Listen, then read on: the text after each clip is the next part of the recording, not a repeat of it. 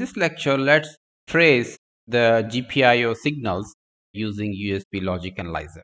So USB logic analyzer is a very handy and low cost device by using which you can trace the microcontroller pins activities. It will be very helpful for us when we deal with more complex projects, like projects involving serial communications or parallel communications. So this device will be very helpful to trace the pins activities or trace and decode the packets of the serial communication interfaces such as SPI or I2C or CAN, etc. Now, in this example, we will use this USB logic analyzer hardware to trace the activities of the onboard LEDs which are connected to the GPIO pins of the microcontroller. So for this, you need to have this USB logic analyzer hardware. There are many different logic analyzer hardware are available in the market. You just buy as per your budget. And this USB logic analyzer comes with a USB cable. You have to connect this USB end to the computer so that computer can collect the samples which are coming out of this USB logic analyzer. And this USB logic analyzer has 8 channels, as you can see here. The pins is not visible from this picture, but there are pins. Totally 8 pins are there. That means at a time you can capture activities of 8 microcontroller pins. And there is ground and clock pins. Here in this example, we are going to take the first channel, CH1, and you connect that to this P1 header. So this is the P1 header of the nano board, and you connect that to third pin of the P1 header. This is the first pin, second pin, and the third pin, which is actually LED 1. The exact microcontroller pin is PA1. So by using this channel, we can trace the activity of the GPIO pin PA1, which is connected to the LED 1. And ground connection is very important. So connect ground pin of this logic analyzer to ground pin on the board. So the ground point you can get in header connector PA1's 10th pin. So once you do this connection and make sure that the code is running on the target board, it must be powered and code must be running, that we can capture the LED activities. Now you need to install USB logic analyzer software, and we'll be using Sigrok's PulseView software in this video. So this is an open source visualizer, and you can visualize the activity of the microcontroller pins. So to download this software, you visit this website of Sigrok, and I am right here in the download page. You just download as per your machine. Mine is Windows, and I'll be downloading PulseView 64-bit. So once you install that software, just launch the PulseView. As you can see here, it just shows demo device. Basically, the no device is connected to my computer right now.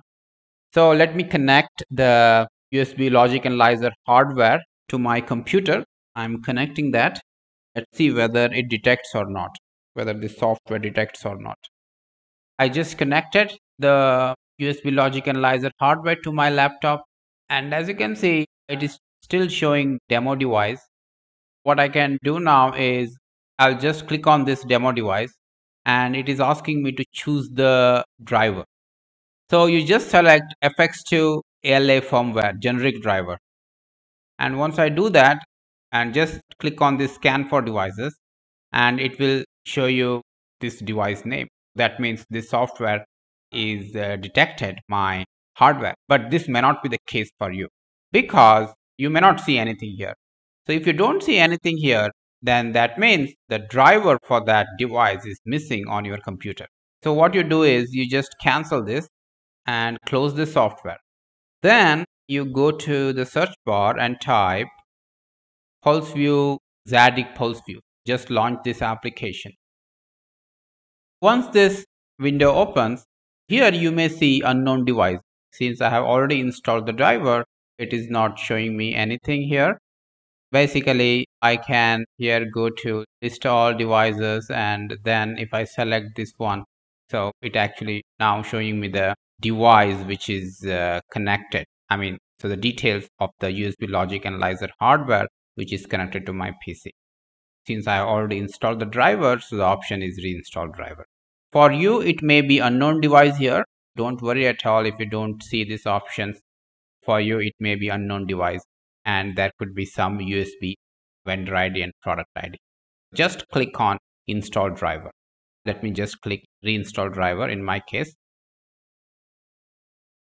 Now it is installing the driver. Please wait until it says driver installed successfully. Let me close this and let me close this as well. Let me relaunch my PulseView software, and now as you can see it is showing the exact logic analyzer hardware name. So it could be different for you.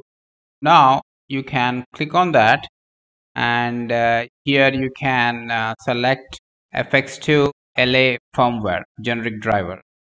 So here you can select generic driver for FX2 based LAs, and if you just click the scan for devices, it will show you the device. So if you don't see this even after installing the driver, so please disconnect and reconnect the USB logic analyzer hardware, or you try reinstalling the driver using Zadig PulseView application. Now the software is connected to the USB logic analyzer hardware, and now let me make these connections so that I can trace the GPIOs.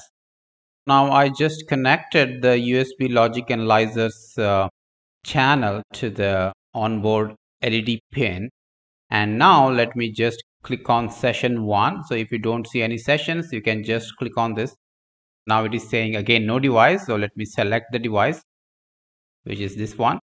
Then let's configure the number of samples. So I'll just keep this for 1 million samples, and the sampling rate for a timing you can keep 20 kilohertz, no problem for this application. And then click on run. Now as you can see, I am seeing the GPIO activity on channel 1. The software is saying D0. Let's stop this. This is how the LED is toggling. We are making it high and low. And now we configured in our software that the LED must toggle for every 500 milliseconds. Now let's make sure that our timer is indeed issuing interrupts for every 500 milliseconds. That we can measure by using this cursors. Let's take the cursors, and let me just keep one cursor here and another cursor here. As you can see now, the time gap between these two cursors is around 500 milliseconds, almost equal to 500 milliseconds. So there is some error factor. It is not showing exactly 500 milliseconds. I mean, you can even try with, let's see. It's showing approximately 500 milliseconds.